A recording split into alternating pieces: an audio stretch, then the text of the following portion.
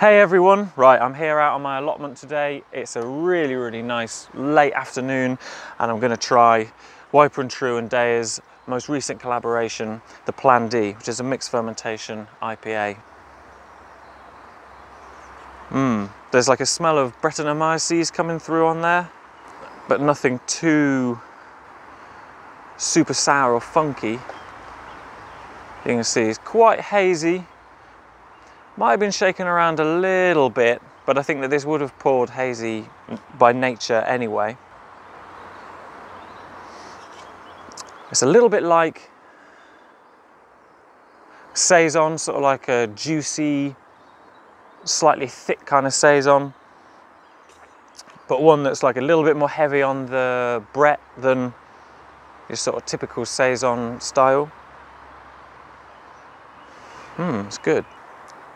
And I'd say like a pepperiness.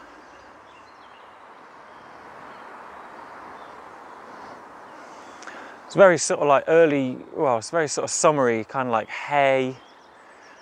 Yeah, some really nice, refreshing notes in there.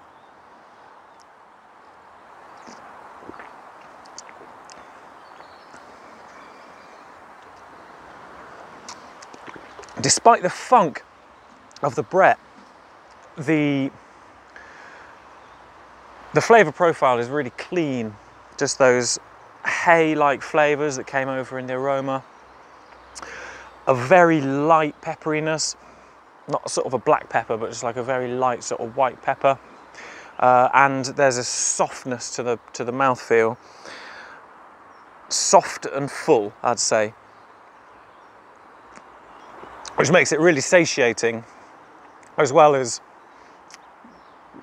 refreshing, but not in a kind of like crisp way, in more of a sort of, yeah, spicy, soft way, which is very kind of to the style of what Deya often tend to veer towards. And then I think Wiper and True kind of brought in this interesting mixed fermentation aspect that they've been experimenting a lot with recently. And to be honest, the combination is absolutely fantastic. Hang on.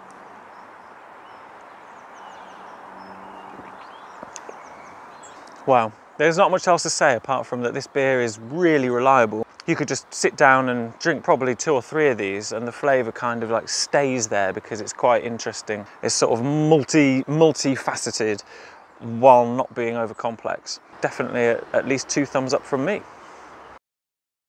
Thanks so much for watching another one of our videos.